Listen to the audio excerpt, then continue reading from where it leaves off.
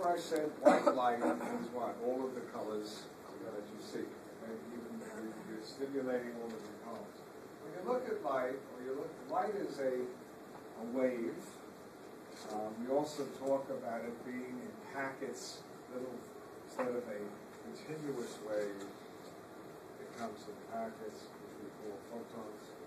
Okay, but anyway, electromagnetic waves range from gamma and X-rays all the way to infrared radio waves.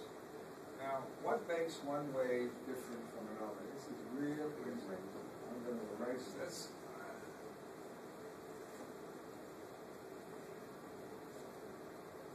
Here is a wave. Don't worry about the heights. Here's another wave. Here's another wave.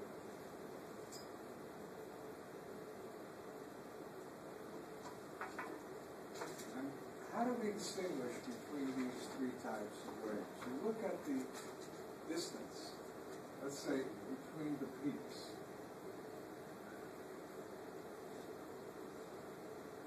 Look at the distance between peaks. And that's one way you can distinguish. Because some waves, have a shorter distance between peaks. I like to teach it that way. Those waves, the shorter the distance, will have what we call a higher frequency. Because if you have a stationary point, more waves will go past that point than if the waves are very big. Okay?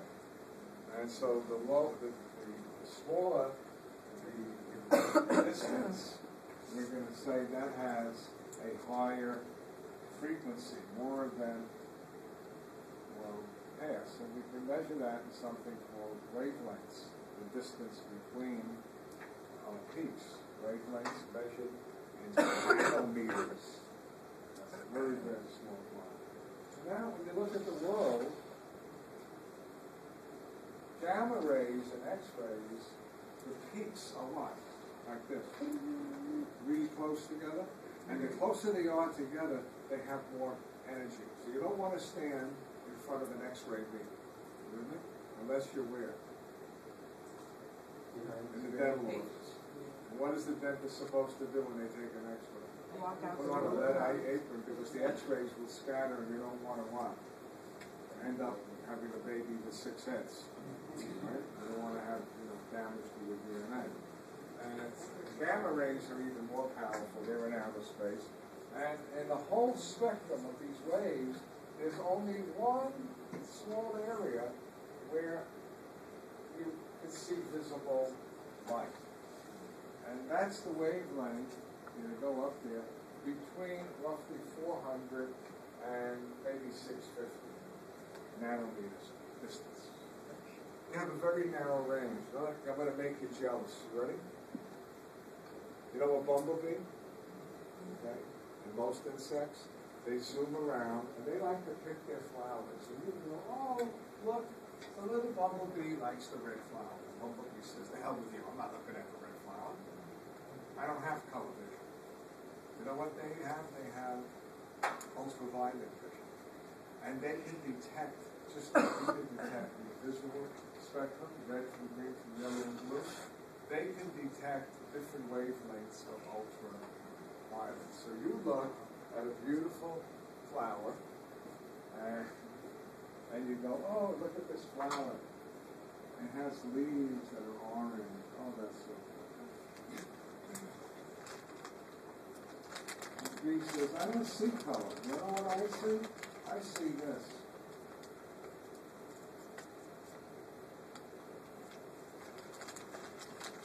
I see a particular pattern on our leaf that you can't see, because they're reflecting what? Different amounts of ultraviolet. So insects have a very different world. You with me? Very different world. They can really see a whole spectrum, just like you can see a spectrum of lows of all these different colors. They can go to their own lows and see what? A whole spectrum of ultraviolet light. So the weakest light is that with the longest distance between the peaks. That would be 700, and the most powerful would be 450. You know, just a little story. Just I'll tell it to you again later, but I didn't tell it to my other class. If you give birth to a baby who has a RH compatibility, or the RH group, even other compatibilities, their blood breaks down, and the hemoglobin leaks out of the blood, and it gets changed to bilirubin. Now, with a baby, bilirubin is very toxic. You know why? Babies don't have a good blood-brain barrier. Remember the blood-brain barrier from last term? Remember that? How many did not learn blood-brain barrier? You all learned it? Okay. It doesn't develop fully until about a year and a half. So bilirubin, which is toxic, gets to the brain and causes brain damage. You know how you get rid of the bilirubin? You put them under, it has to be rough, you put them under fluorescent. You take the little baby, you give him a pair of sunglasses, it's cool. You lay him on his back, and you know, and they got it's the far end, close to ultraviolet, the blue end, it's right next to UV.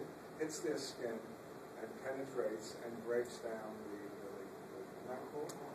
Isn't that the mother or something? Isn't that the blood that doesn't, like it's a kind of the mother's blood? Oh, wait till I do blood.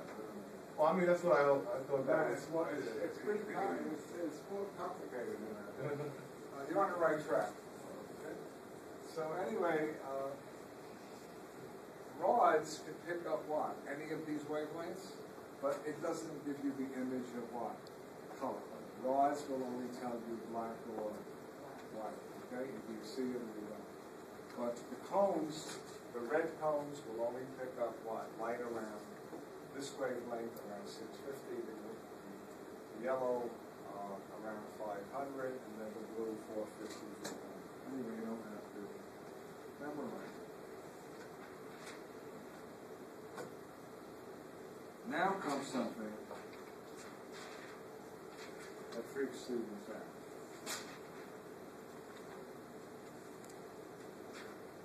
When I look at you, you know what? Light is hitting you, right?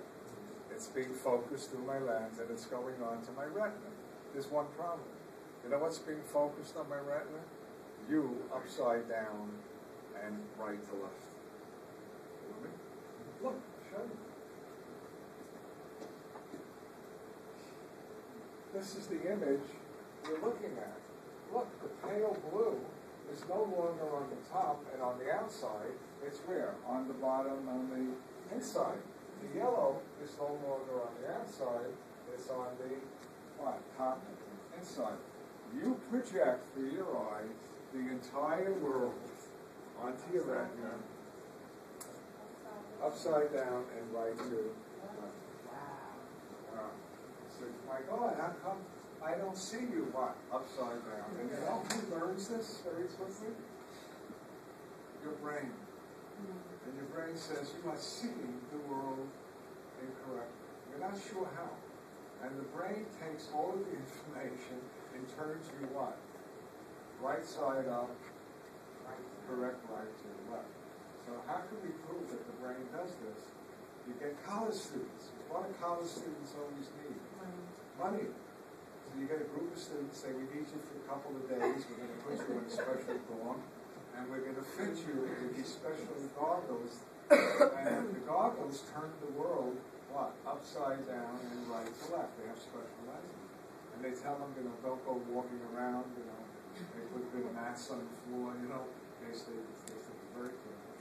And after several hours, all of a sudden, the goggles, they say, stop working. The world is what? Okay, it's right side up, and it's what? Left is left and right is right. And they're all excited. The researchers come in and said, thank you, you just completed the first half of the experiment. What's the second half? You take the goggles off, and they see the whole world upside down and right to left. The brain says, oh, God, not again. And so it takes a while, and the brain says, okay, I'll fix it.